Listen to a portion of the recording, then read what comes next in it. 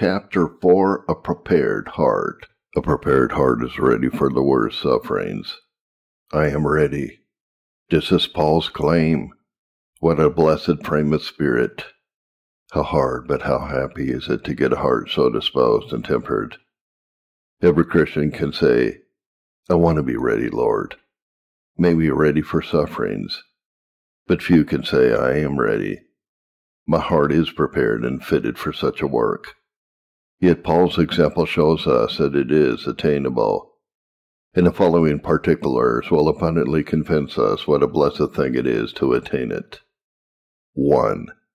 Readiness for sufferings will bring the heart of a Christian to a holy rest and tranquility in a suffering hour, and prevent the anxiety and distraction of mind that puts a sinking weight into afflictions. The more cares, fears, and troubles we have before our sufferings come, the more calm, quiet, and composed we are likely to be when our sufferings have come indeed. It is admirable to consider with what peace and patience Job entertained his troubles, which concerning the kinds, degrees, and manner in which they came on him, one would think they should at least have startled and amazed him and put his soul, as gracious and humble as it was, into great disorder and confusion. But you find the contrary. Never did the patience of a man triumph at that rate over adversity. He worships God, acknowledges his hand, and resigns himself to his pleasure. Job 1:20-21. Where did this come from? Surely had his troubles come by surprise, he could never have carried it at that rate. But in the days of his peace and prosperity he had prepared for such a day as this. The thing which I greatly feared is come upon me, and that which I was afraid of is come to me. I was not in safety, neither had I rest, neither was I quiet. Yet trouble came, Job 3:25-26. He laid it to heart before it came. Therefore it neither distracted nor broke the heart when it came. In the same manner the prophet Habakkuk stood on his watchtower. That is, he made his observations on the events of providence through the word by which he got a clear vision of those troublesome days that were at hand. Though this foresight made him tremble in himself, it gave him rest in the day of evil. Habakkuk 3:16-18. There is a twofold rest in the day of evil. There is a rest of deliverance, and a rest of contentment. It is a singular mercy to find rest in one's own spirit, to enjoy inward peace and tranquility of mind when there is no rest without. The way to obtain this rest is to foresee, count on, and make adequate preparation for difficult times beforehand. Evils that come by way of surprise are not only overwhelming, but they are very frequently destructive evils. It is a sad aggravation to feel a misery before we fear it. Those calamities that find people feeling secure usually leave them desperate. The enemy that comes at us from our back has a great advantage to ruin us. Yet, this is a common case of the world, for man also knows not his time, as the fishes that are taken in an evil net, and as the birds that are caught in a snare. So are the sons of men snared in an evil time, when it falls suddenly upon them. Ecclesiastes 9:12. This is how the old world perished. There was only one, Noah, who had provided for the flood, and he only with his family was preserved in it. All the rest were eating, drinking, marrying, and given in marriage until the flood came and swept them all away. Matthew 24:38.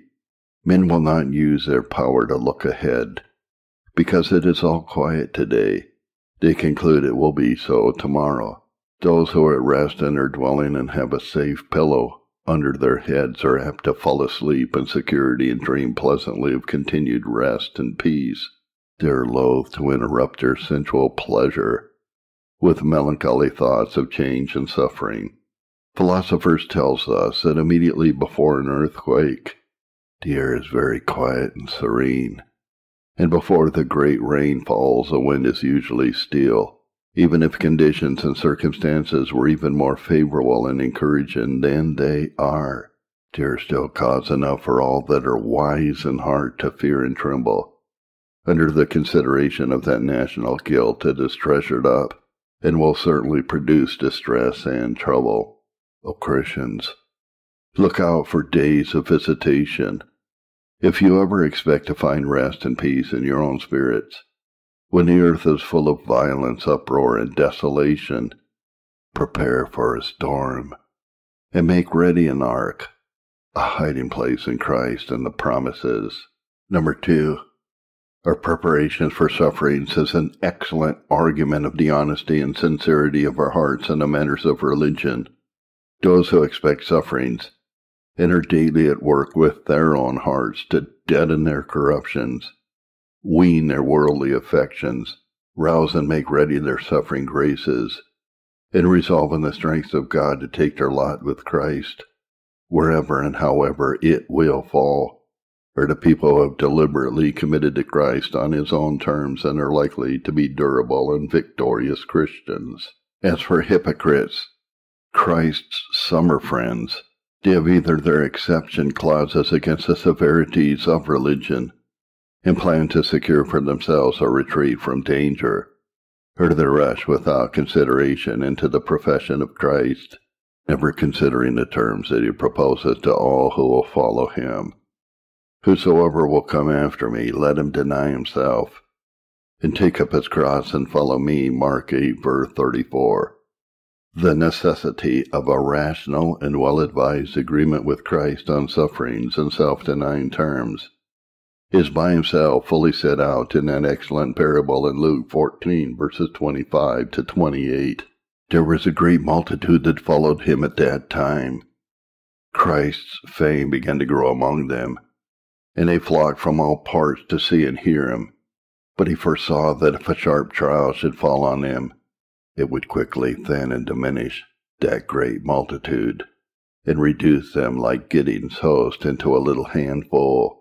Therefore he resolved to deal candidly and plainly with them. He proposed his terms and set down his conditions to which each one would follow him must subscribe. The sum of it is this: let him deny himself, and take up his cross, and follow me. To evince the rationality of these terms, he argues from the most common and obvious practices of men in their civil affairs. No man who exercises reason will begin to build a house and lay a large foundation when he has not provided a stock to build up the walls and complete the work. No man in his wits would engage with a handful of men against a great and armed multitude. Perhaps they may intend to face the enemy, but no man would think they intend to fight them with such a disadvantage. In just the same way stands a case in our profession of Christ. If we really intend to go through with the business of religion, we must sit down and compute the costs and charges of Christianity. We must think of the worst as well as the best. We must count on reproaches, prisons, and death for his sake, as well as the easier and more pleasant parts of active obedience. If we have done so, and if we can be content to run all the risks, and forego all the rest on his account, and manage ourselves accordingly in a day of suffering, then we deal with Christ and clear ourselves from the danger of hypocrisy. It is a lack of this that causes so many of those who profess Christ to faint and fall away in times of temptation, furnishing the devil with so many triumphs over religion and the more seemingly upright professors of it. It was a lack of depth of earth. That is a deep consideration and well-rooted resolution at first, that the stony-grounded hypocrite so quickly withered away when the sun of persecution began to shine fervently on him. Matthew 13, verses 5 and 6. Without a doubt, God makes such deep wounds by conviction on people's hearts at first to prevent this fatal issue of our profession. It is for their establishment in future trials and sufferings that he so distresses and humbles them, that he makes sin so bitter and burdensome to them. He knows that all this is necessary to prevent their return again to sin in the times of their temptation. If you have come to Christ in this way, and have in this way deliberately accepted his terms, if you have as well reflected on bearing his cross and wearing his crown, then you have a fair evidence of the uprightness of your heart. The world cannot provide a sweeter comfort. Number 3. An advantage of preparations for sufferings is that it prevents and cuts off the scandal and offense of the cross, with respect both to us and others. First, it prevents our own offense and stumbling, because of sufferings.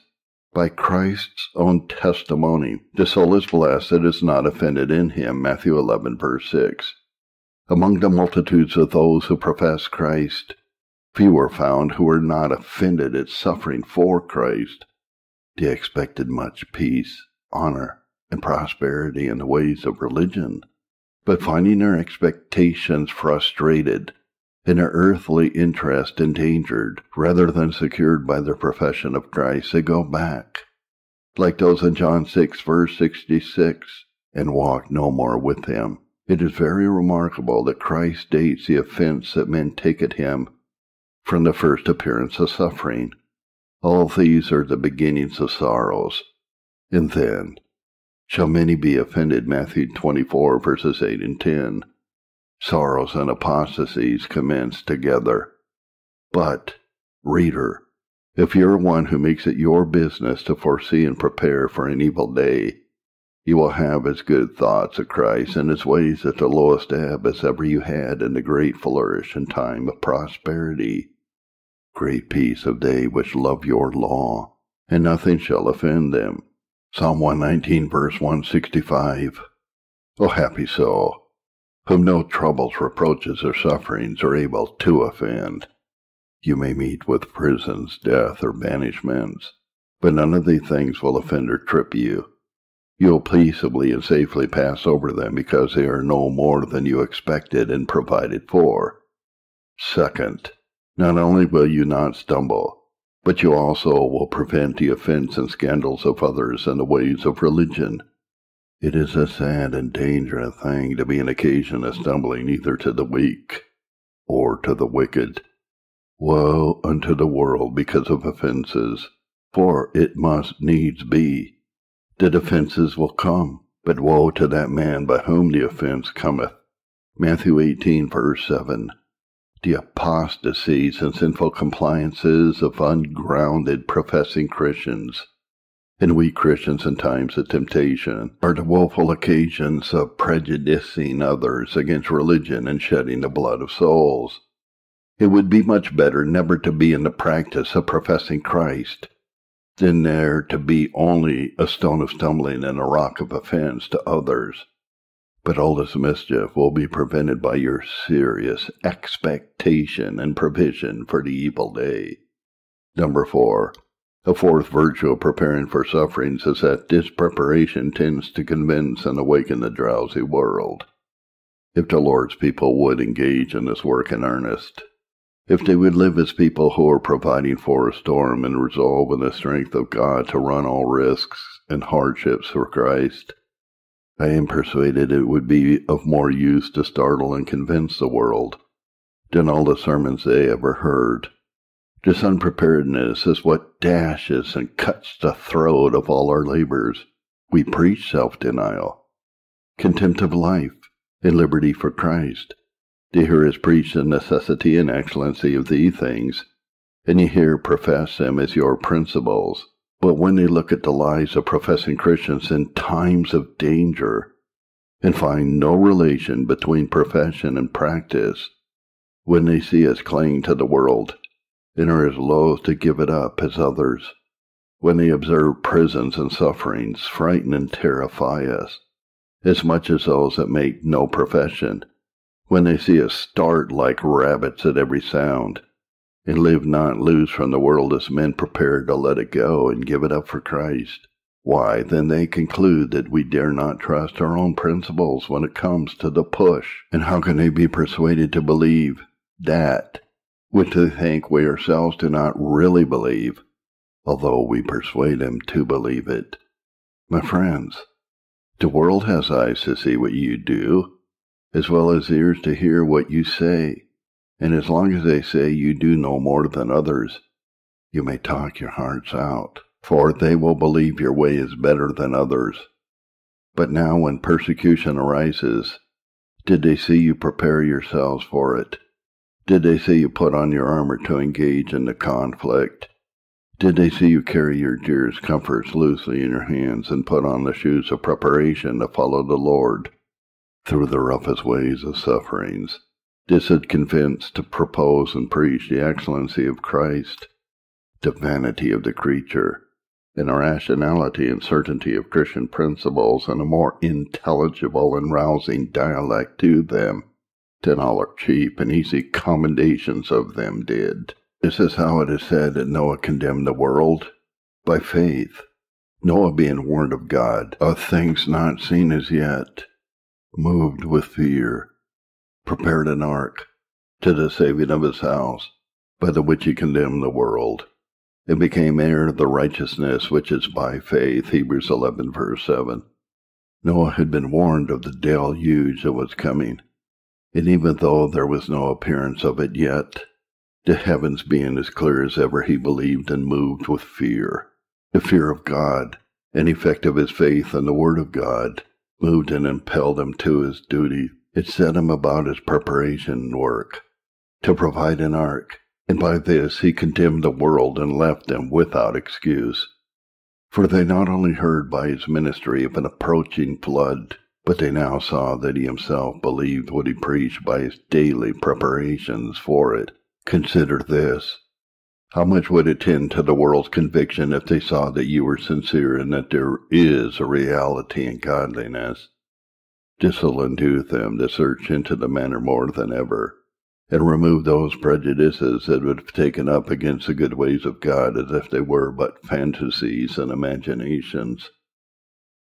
Next, this foresight and preparation is an excellent thing because the Spirit of God everywhere sets an honorable character on it, and always mentions persons who prepare with exceptional commendation and respect. In the judgment of God, these were the wise men, and all the rest, no matter how great they are famed to be among men, are counted as fools. The wise man's eyes are in his head. Ecclesiastes 2 verse 14, that is, he sees ahead, but the simple pass on and are punished. Proverbs 22 verse 3, they rush on, without consideration, suspect no danger that they do not see right now, and then are punished for their foolishness. Beloved, there are signs of the times as well as of the weather.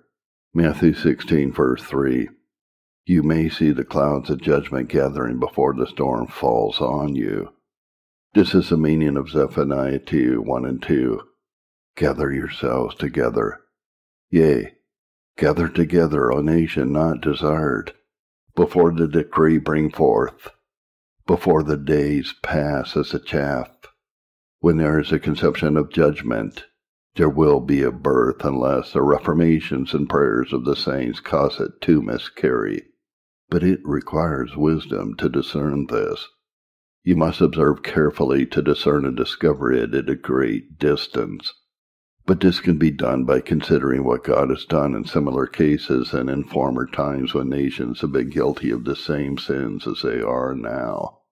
For God is as just now as he was then, and hates sin as much as he ever did, and by partly paying attention to the present things, to what fullness and maturity are the sins of a nation grown.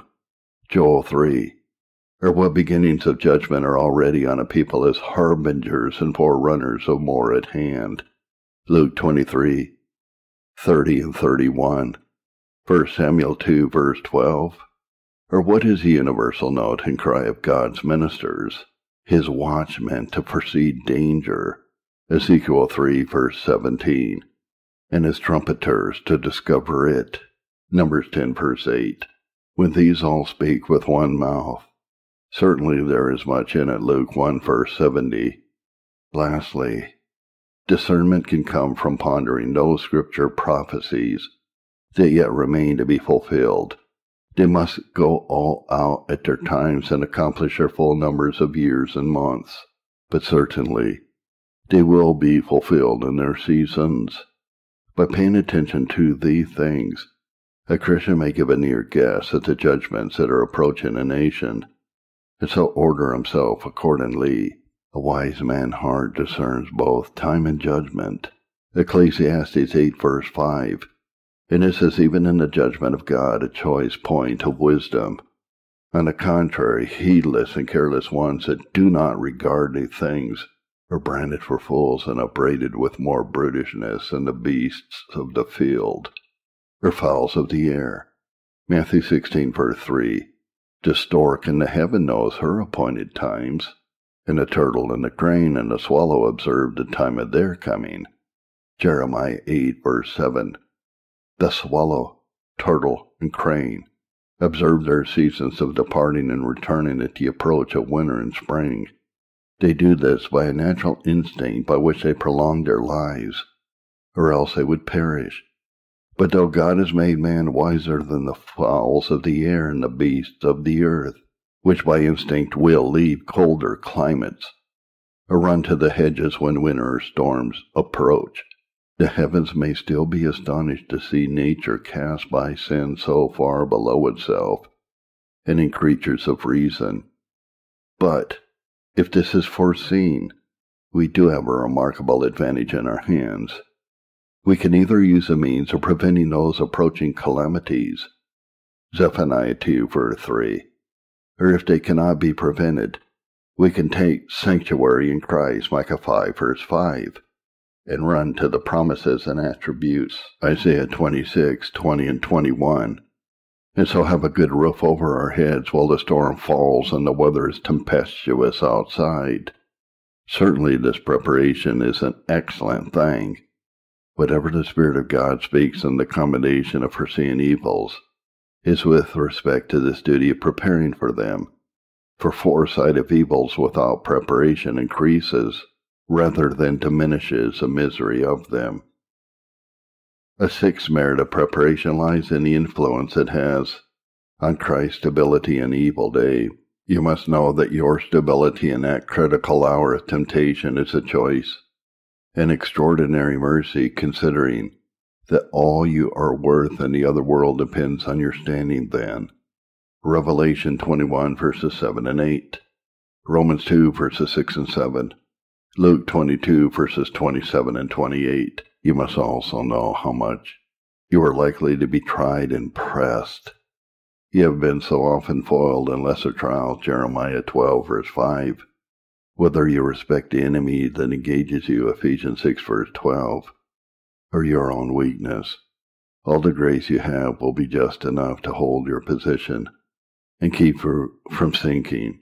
Therefore, it can only be a blessed thing to be able to stand and cope with the greatest difficulties in such a time of trial as that will be. Now, if you expect to do this, you must put on the whole armor of God.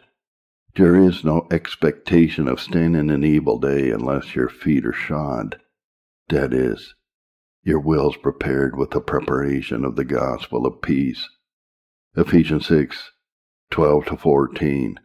It is true that our ability to stand is not from our own inherent grace, for by strength shall no man prevail, 1 Samuel 2 verse 9. Yet it is also true that without grace, both inherent in us and excited and prepared for a storm, we cannot expect to stand.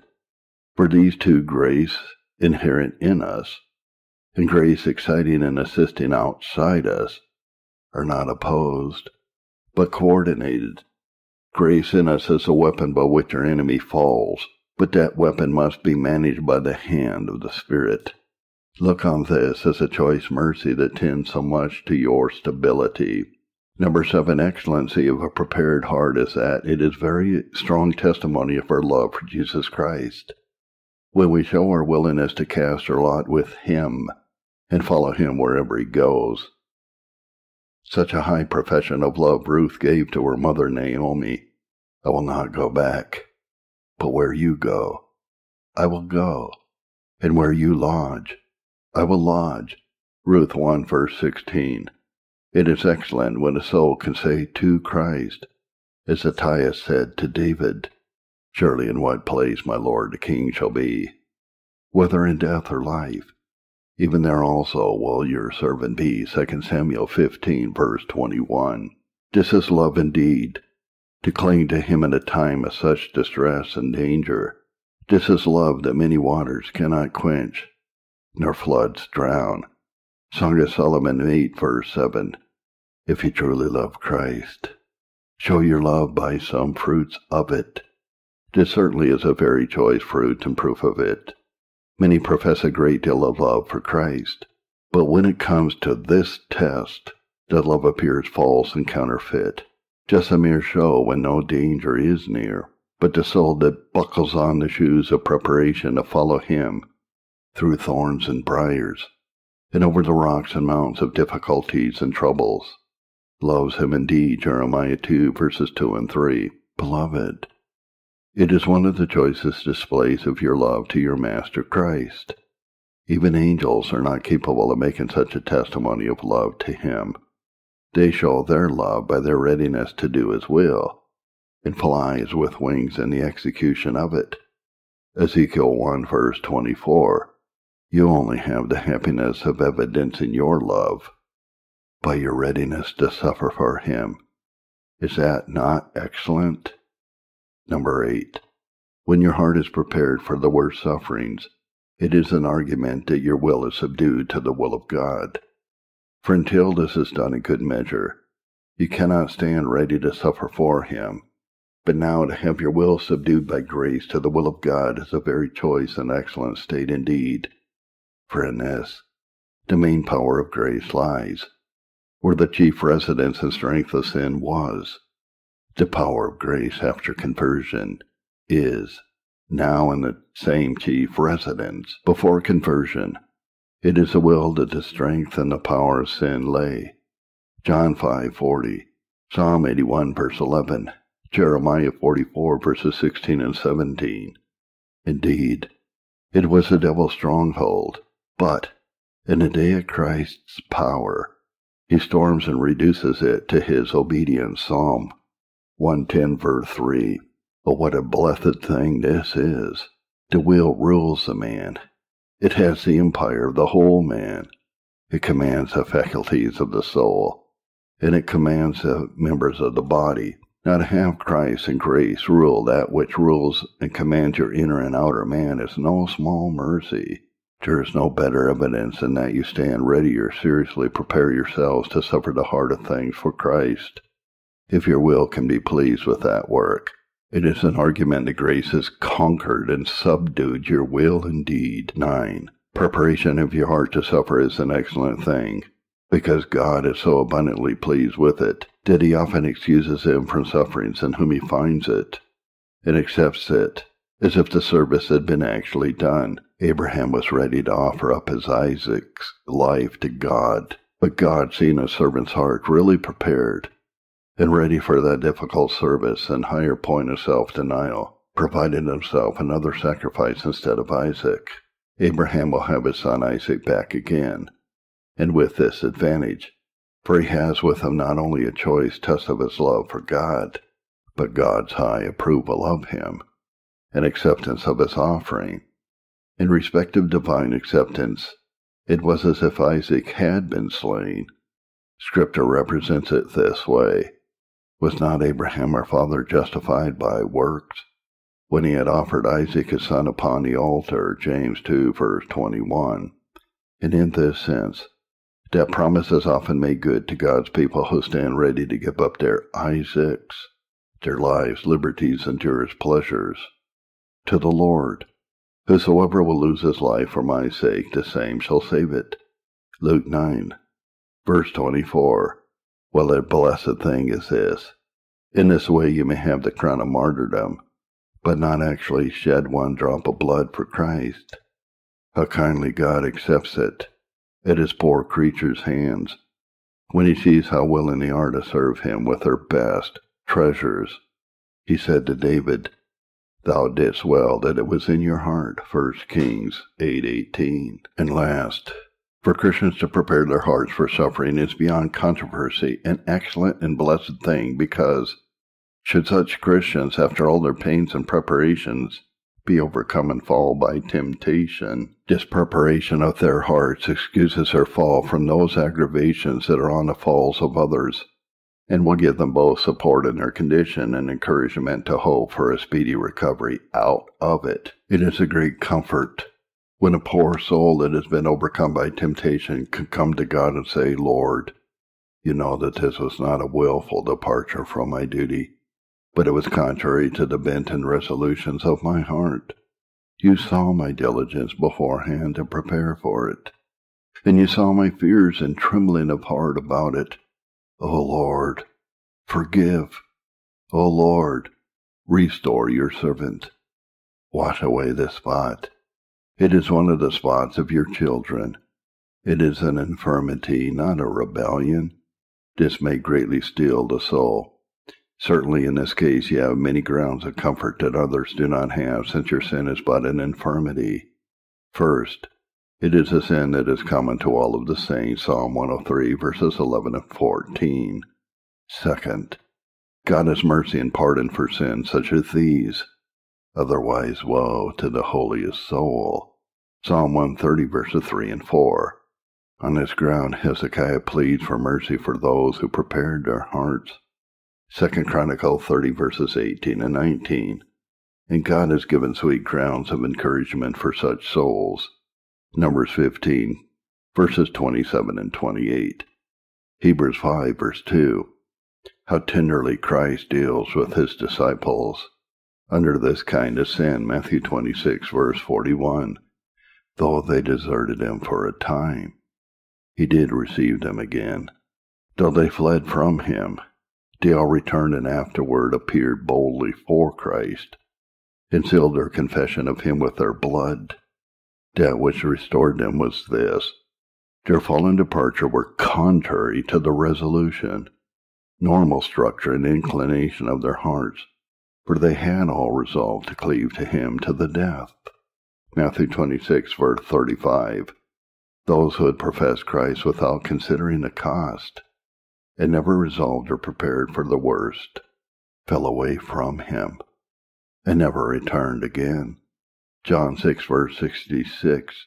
So then, on the whole, you cannot help but admit that it is a very blessed and excellent thing to prepare for the greatest suffering that can fall on us for Christ.